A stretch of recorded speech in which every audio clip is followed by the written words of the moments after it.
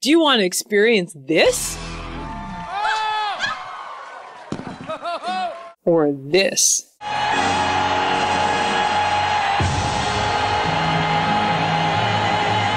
I'm Todman. I might be a professional singer of over 20 plus years and a world-renowned coach here in Los Angeles now with 3 degrees under her belt and a teaching certificate.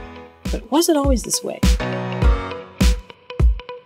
I've fallen flat on my face on stage, struggled stuttering as a kid, bombed out on auditions, and hated my voice, and I've even faced death because of a hospital accident that really woke me up and changed how I feel about myself.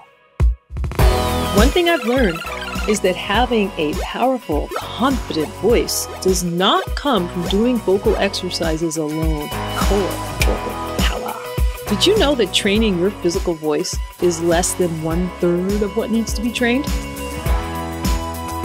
Yeah, I'm suggesting your voice is less than 1/3 of your instrument. For example, have you ever been singing and a thought pops into your mind that says, I hope my voice doesn't crack and I go off pitch?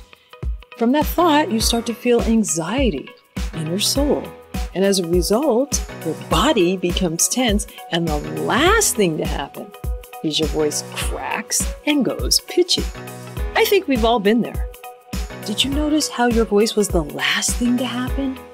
Yet most training programs focus only on the voice. They might give you some scale and breathing and strengthening exercises, but they don't even come close to mentioning the 2/3 of your instrument that need to be addressed before you can use your voice with confidence and power.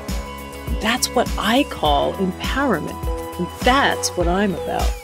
So if you want to feel empowered when you sing or speak, train your whole instrument, your mind, soul, and body to unleash your free, natural voice. Get power beyond your voice. Get C.O.R.E. vocal power.